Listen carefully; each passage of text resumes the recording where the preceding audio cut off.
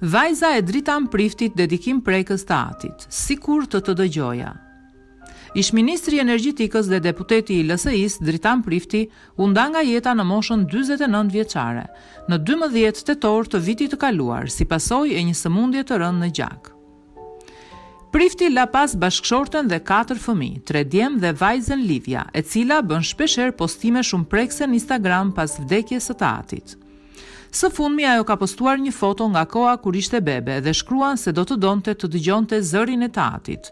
Nëse do të shpreja një dëshirë, do të doja të dëgjoja ty të thërisje emrin tim, shkruan Livja me një emoji të mërzitur dhe një zemër të thyer. Livja ka tërhequr shpesh vëmendjen me bukurinë e saj, fotot si modele e veshur plot stil.